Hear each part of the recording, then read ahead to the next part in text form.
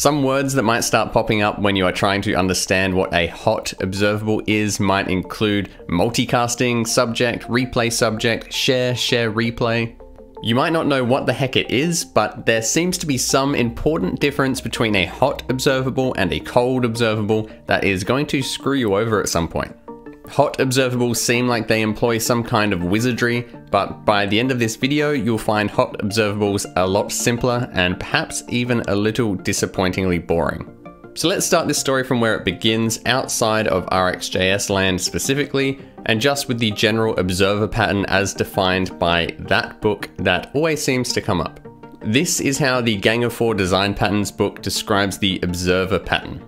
So paraphrased into code, a simple implementation of this pattern might look something like this. It's simple, much simpler than the actual RxJS implementation and missing some important features, but it will help get the important points across.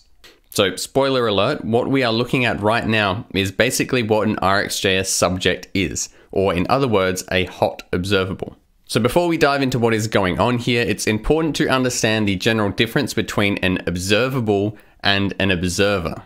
An observable is the mechanism that notifies observers of new values. An observer is an object we pass to the observable that defines how we want to react to the values that are produced. An observer would implement a next method, or update as it is called in the design patterns diagram, and the observable would call that method of the observer when it needs to notify it of a new value. So in this case, an instance of this simple subject class is the observable, and the observer is what we pass in when we subscribe to this observable by calling its subscribe method. Now you might notice something curious here. This subject, which is an observable, seems to implement the same methods our observer does. So in this simplified case, that is just a next method. But if we were dealing with RxJS here, both the observer and subject would also implement complete and error methods as well. So that is one of the special things about a subject as opposed to a more standard observable. It is both an observable and an observer. And this brings us to one of the key distinctions between a cold observable and a hot observable. With a hot observable like this subject, the values are produced outside of the observable itself. We create an instance of our subject like this, then we can produce values however and wherever we want in our code, and then we pass that value to the subject by calling its next method. The subject will then loop through every observer that is subscribed to it and pass that value along by calling their next methods. So new subscribers are added by calling the subscribe method on the subject and passing in an observer. And a more realistic example would also have a way to unsubscribe. So this subject is an observer because it needs to define how it wants to react to values being produced. In this case, these values are going to be generated from outside of the subject and passed to it using its next method, just like how observers who have subscribed to this subject have their next method called. But it is also an observable as well as an observer, because the way in which it reacts to these produced values is to notify all of the observers that are subscribed to it. So it can be notified of values, but it also notifies others of values. So it's an observable and it's an observer. So that's the other key part of a hot observable. It shares the values produced with all subscribers. One instance of this subject can notify many subscribers of a value that was produced. So the two key parts to a hot observable that I have mentioned are that its values are produced from outside of the observable itself, and it shares any new values that are produced with all of its subscribers. Now let's compare with a more standard or cold observable.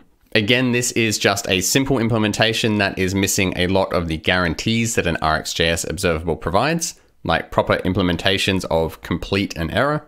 But again, we're just trying to keep things simple here. So notice that this observable just has the subscribe method. It has no next method or anything like that to be called. So where are the values actually generated? So I mentioned before that a hot observable generates values from outside of the observable itself. A cold observable generates values from within the observable itself.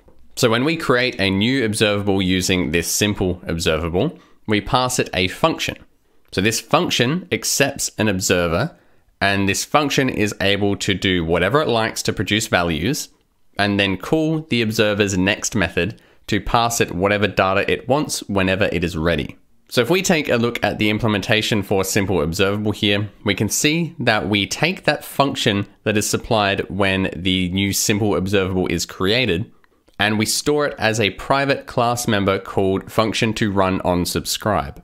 Then when something subscribes to this observable, it will supply the observer it wants to use, and then we call that function that we set up when the observable was created, and we pass it the observer that just subscribed. So now our function will be executed, that function will do its thing, and hopefully pass a value to the observer that we just passed to it. This means that every time something subscribes to this observable, it is going to re-execute the function we set it up with. So if we have 10 subscribers, the logic for producing the values runs 10 times. So this is not the case with the subject. If we have 10 subscribers, the logic to produce the value is only executed once, and the result is shared with all 10 subscribers. So quick recap. A hot observable produces values from outside of the observable and can share produced values with multiple subscribers. A cold observable produces values from inside of the observable and re-executes the logic for producing values for each new subscriber. Now let's get this back into RxJS land to give a bit more context.